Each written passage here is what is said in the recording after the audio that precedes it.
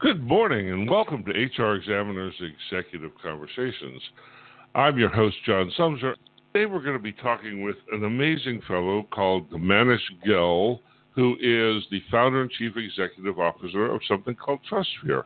Manish, how are you this morning? I'm very well, thank you. Thank you, John. I'm afternoon for me, though. Well, that'll teach you to live in a bad time zone. Would you take a moment and introduce yourself to the audience? Yeah, so hi everybody. My name is Manish Goel. I'm the CEO and co-founder for TrustSphere. TrustSphere is a specialist or a provider of network analytics, but we're a pioneer in the area of relationship analytics. Got it. So how'd you end up doing this? I don't know that as a young boy, what you dreamed of was doing like this. So what's the story? Far from it, actually. As a young boy, I thought I would be a doctor. That was kind of that was the chosen profession.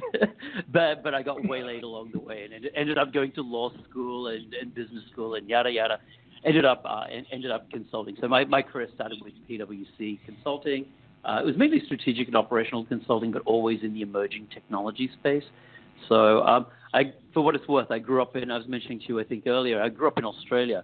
So I always had a very global perspective on life. And from a global perspective, it meant understanding, what global clients were doing, and in particular, how technology could be applied to, a number of the global clients that we were working with. So, just at my own end, a little bit of background. I spent a lot of time in strategic and operational consulting, a lot of change management, which becomes very relevant within the TrustSphere environment, but also a lot of M&A work, so post-merger integration in particular. But what I had an opportunity, as I was midway through my time at PwC, they asked me to move from Australia, which is where I was, through to London, and set up an organization called PwC Venture Partners, where we were specifically looking at investing in technology companies, early stage emerging technology companies. So I ran that for a number of years. And from PwC, left PwC, joined a company set up an organization called Green Oak Capital Partners, which invests again in data and data analytics companies.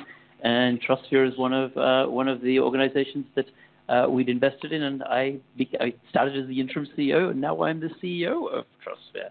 So it's a kind of a long journey. Well, that is a long journey. So from Australia to London is your primary office New York or London these days? Yes, so it's interesting. The company's headquartered in Singapore, but our second office is in New York. So it's out of the US. It's in New York. But we do have offices in the UK, and we have offices in Australia as well. It's funny. My team always jokes with me because one of the things that's really interesting at mine, I end up traveling a lot. So I'm managing a team that's sort of spread across sort of 7 time zones on 4 continents, which is challenging to say the least. But I end up doing around 300,000 miles a year. And one of my analysts kind of did some math on that. And they went, Manish, do you realize that your resting speed is actually 35 miles per hour? I'm like, what do you mean? That means you're actually over the speed limit. When you're sitting down, you're generally speaking over the speed limit in most cities. That's hysterical. That's hysterical. So let's dig in. TrustSphere does. TrustSphere is a new kind of company, really. It is. What does the company do? Yeah, so it's a new kind of company dealing with what I would call something that's kind of old and well trodden. It's about relationships. So what TrustSphere does is it's an area that we call relationship analytics. What relationship analytics is about? Imagine the old saying is it's not what you know, it's who you know. We firmly believe it's not only what you know, but also who you know that matters. So if you think about the human capital equation, we think about, everyone talks about IQ and EQ. We think it's IQ plus EQ plus RQ, and RQ being the relationship quotient of what exists. So people's networks are just as important as their skills and capabilities and the soft skills that they have. So what we're doing at TrustSphere is we're using effectively what we call the digital exhaust for an organization. So think about email, voice, instant messaging. We're looking at the metadata only, so we don't analyze content, we don't analyze subject lines at all. We're just looking at the metadata. But what we're doing is understanding the networks that exist both within an organization, but also between an organization and their customers, suppliers, and partners. And we're using the intelligence and we're using a set of well-trodden network science, but being able to do this at scale to understand how an organization truly functions. We're using those analytics as part of a variety of different initiatives which help organizations improve their effectiveness, if you will. Well, that's an interesting premise, but you say that you don't look at content in the analysis, but it seems to be that so you got I think maybe 4 factors: EQ, RQ, and what you actually do as your job, right? And so Yes.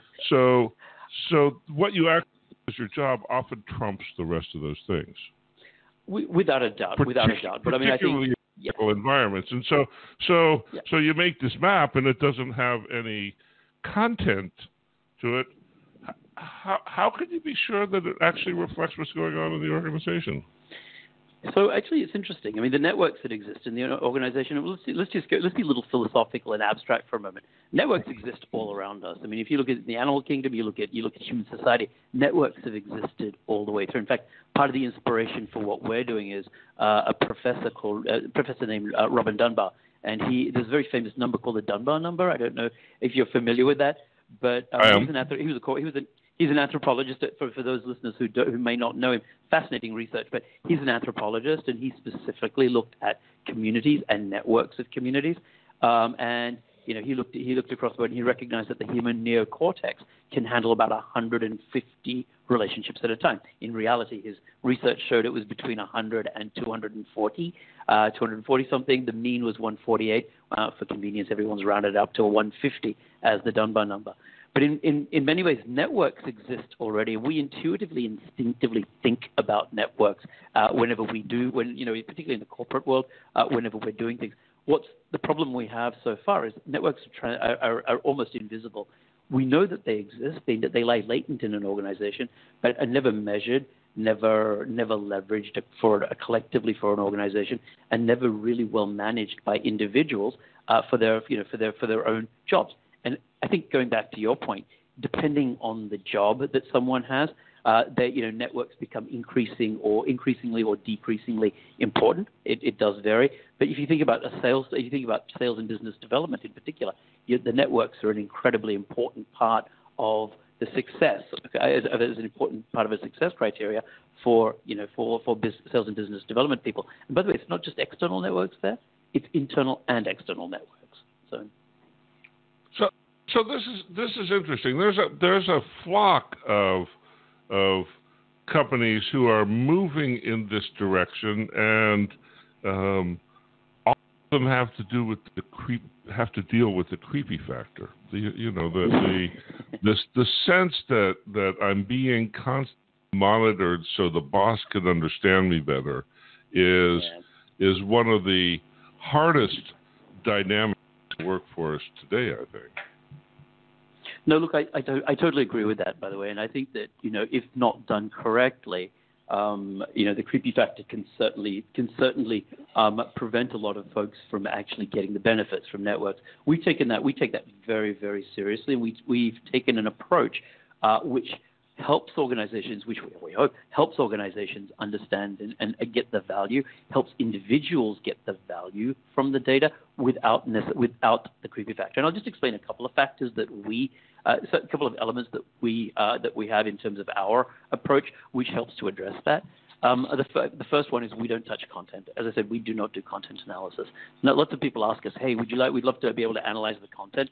I mean, at the end of the day, we can get a very good understanding of the networks without having to analyze content.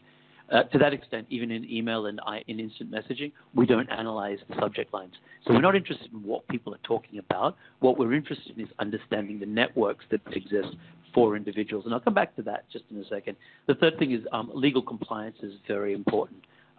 compliance with privacy legislation, and I think many of the listeners will be familiar with GDPR. We are fully GDPR compliant. For those of you who are a little geeky when it comes to understanding GDPR, typically the primary sort of leg of GDPR that we use is Article 6.1F, which is the legitimate interest article. I won't talk too much about that because I will bore you all to tears. I should have told you I studied law, so I kind of get into this stuff a little bit too much. But certainly, making sure and ensuring that we are legally compliant is a foundational element for us. And the last thing is just, again, this is not so much from a creepy factor perspective, but we make sure that organizations, they own the data that belongs to them. We're only mining data that an organization has legal access to. If they don't have legal access, so think of your domain. We're only ever looking at your corporate domain, never looking at sniffing or snooping on someone's email, on personal email. That's not of interest to us. In fact, we're not even touching people's LinkedIn accounts. What we are doing is looking at what's going through corporate mail servers only. And we're looking at just what's the minimum amount of data that we need to understand the relationship networks that exist. It's an interesting time to be alive, and one of the things I imagine you must have to deal with is companies that handle network information have been pretty sleazy, and so a company claiming to not touch bits and pieces of information that flows through them has this sort of Facebooked open to it. Yeah. How do you reassure people about this, right? Because you can say whatever you want. These guys in the Valley are great examples of the fact that you can say whatever you want to say without it affecting what you actually do. No, absolutely right, and you're absolutely right. I think it's a shame. I think that certain organizations have sort of misused the trust that exists or that they have with their users. We'll leave that for a topic for another conversation. But the way that we do it is from a technological perspective, we don't ingest content. So there is, right at the reason we can give very clear assurances to our clients and their users that we don't analyze content is because we don't see the content. We never touch the content. Because we don't even see the content, there is not even a residual risk of us being able to analyze that content. And again, remember, the purpose for us is understanding the networks. And I want to make one distinction. I mean, the distinction that we're looking at is we're understanding the difference between connections and relationships. And I use those words very deliberately. And I'm going to ask you a question, John. You probably use LinkedIn. Sort of. I do sort of. Yeah. I'm sure a number of your listeners use LinkedIn in any case. A question I have is how many, let's assume you had 1,000 relationships on LinkedIn. How many of those do you think would be real? If you had 1,000 connections on LinkedIn, how many of those would be real relationships? It would be a fraction. And what we're currently finding with our clients is a very small number of those full, of that full network, if you will, of those connections are true relationships. And the reason that's important here, and it's an important distinction that we make, is we're using network science to understand the distinction between what I call mere connections and real relationships, the most relevant relationships that exist. And that's the relationships are what bind an organization together. You think department by department. You think about group to group. There are a certain number of relationships, critical relationships that bind an organization together, and also an organization with its customers, suppliers, and partners. And being able to understand, if you're in an organization, trying to understand or being able to very rapidly understand who in your organization has a relationship with someone in another organization, and being able to do that systematically and at scale is really what we've set out to do. So we're not in the business of providing tools for management to sort of to watch over what employees are doing. It's more around enabling and empowering teams to do what they do better. And I can talk a little bit about some of the ways our clients are using our technology, including areas like leadership and talent, diversity and inclusion, and other ways of understanding collaboration and helping in a post-merger integration environment. Well, we'll get to that. We'll get to that in a second. I have one other sort of question about the business. It seems to me that in any organization of substance, networks are not like it's easy to get the sense that a network is something like utility poles in a city, right? And you have wires between these poles, and you can see what's the important pole by the number of wires. But what really happens in organizations is networks have modes, right? And if you're solving the problem of it's the 24th day of the third month in the quarter and you're way behind on your numbers, there's a different modality of the network than there is if it is the beginning of the 5-year research project. No, very true. Absolutely. Right. And so how do you see those differences? So it's actually in the application. So if you think about the science behind the networks and understanding the networks are the networks that exist. You're absolutely right, I think, around in terms of the application of the science or of the network scores, if you will, into different applications. Because, depending on where you are in terms of either the business process or the time that you're, at the time of the year or time of the quarter that you're in, you'll have a different set of business problems or business challenges you'll be solving. Some are going to be operational, some are going to be strategic, some are going to be tactical. What we're saying is, and I mentioned earlier on that the RQ component of what we see, the relationship quotient component of what we have, that becomes incredibly powerful to understand for any one of those three, whether it's strategic, operational, or tactical solutions. Whether this becomes additive. And one of the things that we're able to do is, and our clients are using us in these environments, really to help be unbiased, if you will, so to remove levels of bias. Because everyone kind of knows people are connected or who the most important person in an organization is, potentially. But what we're able to bring is data to that particular equation, or at least bring a network lens to it to add to IQ and EQ and other elements around performance, for example. Got it. So now you've got this. Let's say there's 1,000 people in the organization, and I'd imagine that's a smallish customer. You've got some complex mapping of the network of the relationships between all those 1,000 people. How do you make that so that I can understand it without getting a headache? It's a great question. So the visuals that we have are beautiful, but they're not what we use. What we're doing effectively is understanding scores, and it's understanding the scores of those relationships and understanding for individuals the number of strong relationships, the number of strong active relationships that they maintain at any one point in time. I must say one thing, because a lot of people ask me this: is it more is better? The answer is no. It's not necessarily that you have more. More is not necessarily better. More is just more. What we're doing is understanding the number of strong relationships that anybody has, based on our observing the behaviors of communication patterns. And I want to go into that just a little, because I think it'll help your listeners understand a little bit about how we operate. So the difference between a connection and a relationship is we use something that we call a trust score, and it's an algorithm which looks at things like: how long have I known you? How frequently do we correspond? Do you write to me when I write to you? How quickly do you respond? Are you in the to, the CC, the BCC field? Where we can get calendar data, we use calendar data to infer that we have a stronger relationship because we've met. Are we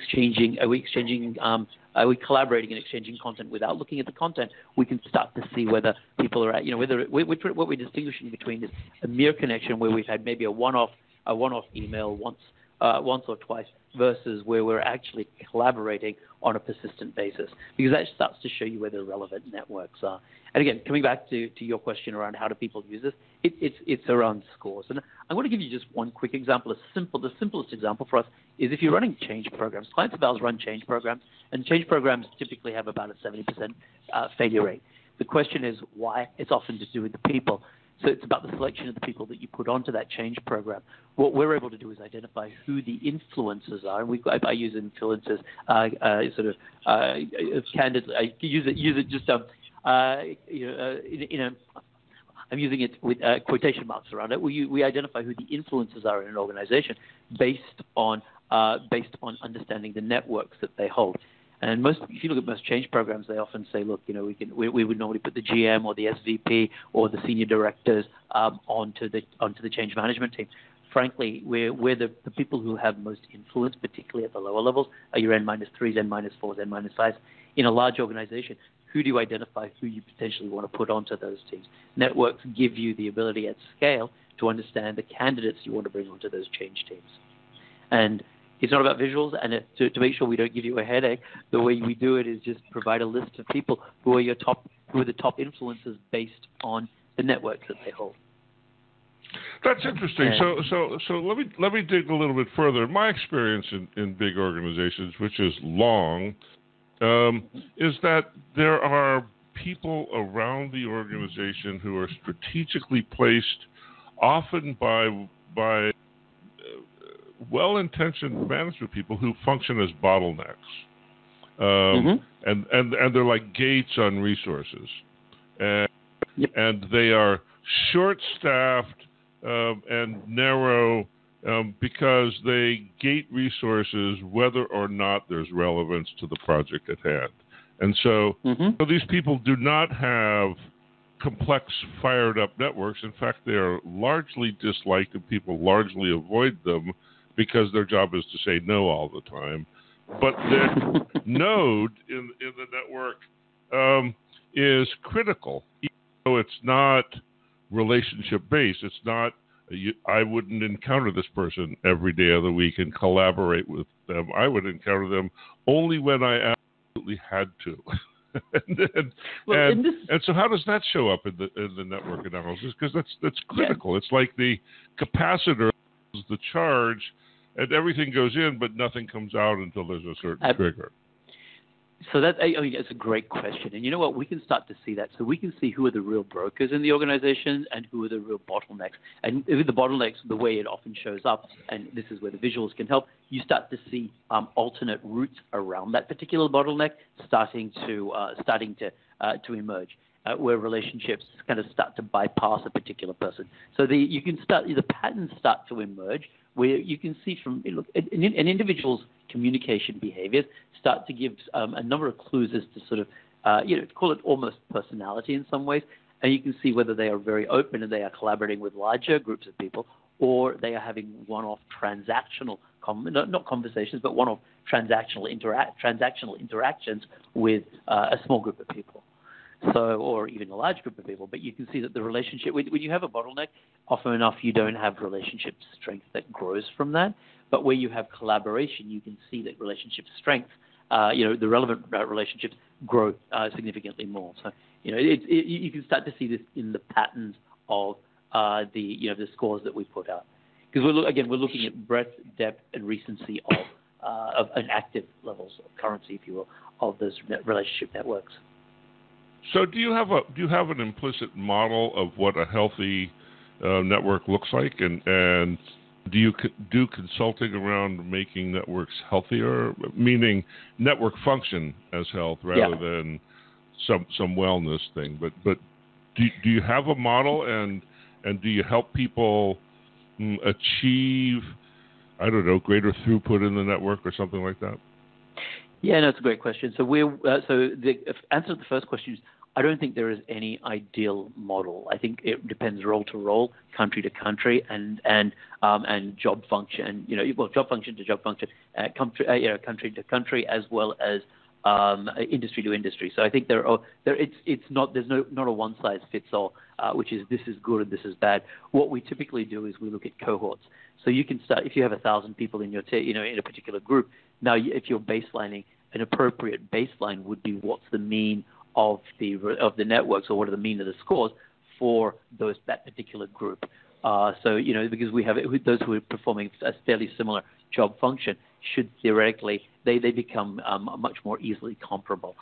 We then, generally speaking, our clients are overlaying performance data again on top of that, or other attributes to understand what is the right for that particular group, what is the appropriate relationship or a good relationship profile. And for example, we're working with a client where we're looking at sales performance and network capabilities, both internal and external. Being able to correlate performance to an optimal network size is actually an important baseline for that organization to then start coaching towards an ideal profile.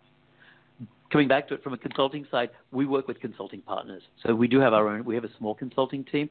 Having come from a consulting environment, that is not my strategy at all. We're working with some really smart consulting organizations around the world, some large, some household names that you would know amongst the Big Four, but also a number of smaller boutique consulting firms who specifically focus on things like leadership. They focus on diversity and inclusion, and they do work around post-merger integration.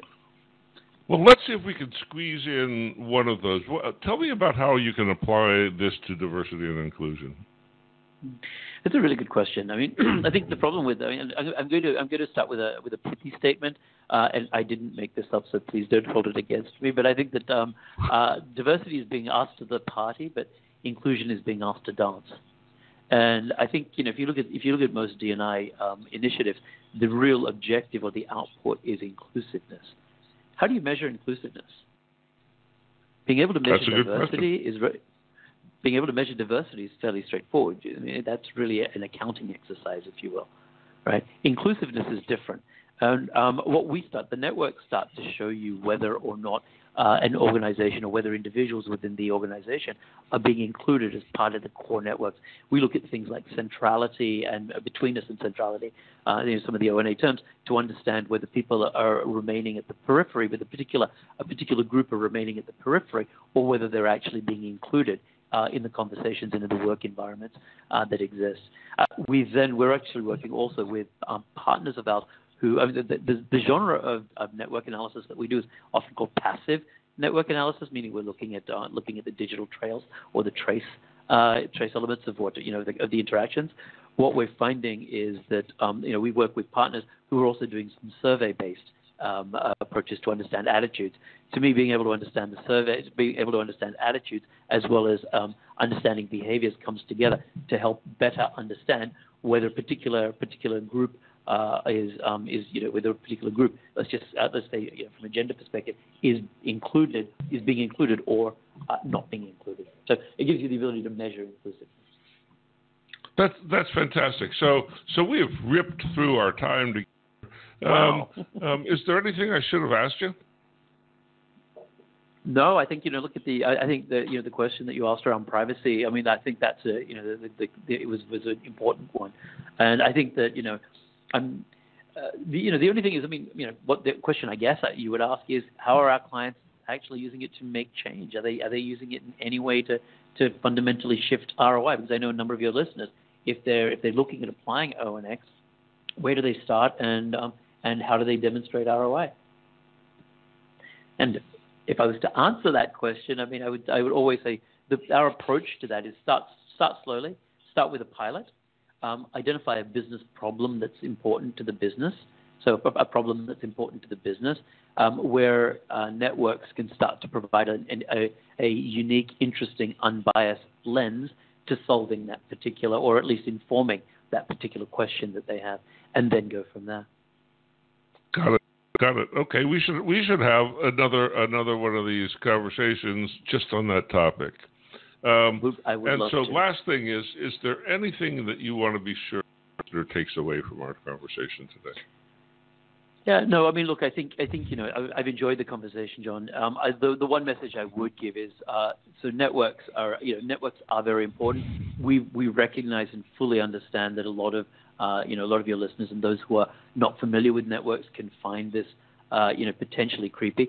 We've done a lot of thinking and we've worked with a number of clients now. We work with almost 100 clients across the world. And many of them fairly large clients as well, enterprise clients, global enterprise clients, to help them through the change management process, the communication process, understanding how they navigate the InfoSec requirements, their own technology requirements, as well as the privacy obligations and the legal obligations. So it's if at the end of the day, the one message I would give is I think particularly as millennials come into the workforce, attitudes around sharing information and sharing networks are changing. I think Josh Bersin talked about this in his sort of future of work element. This is kind of a very important way of the future. So I'd love to work with any of your listeners who might be interested in this. Fantastic. So take a moment, reintroduce yourself, and tell people how to find more.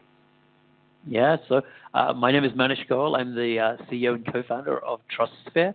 Where you can find lots more information is at www, obviously, TrustSphere.com. That's TrustSphere with an S, S-P-H-E-R-E. And if you want to contact me, it's manish.goel, G-O-E-L is my surname, at TrustSphere.com. Would love to hear from you, whether you like this or any comments that you may have. Thanks very much, Manish. I really appreciate you taking the time to have this conversation this morning. And thanks, everybody, for listening in. Thank you. You've been listening to HRExaminer's Executive Conversations, and we've been talking with Manish Goel, who is the CEO and co-founder of TrustSphere, a network analysis company that is shaking things up. Thanks for tuning in, and Manish, we'll talk to you soon. Bye-bye now. Thanks, John.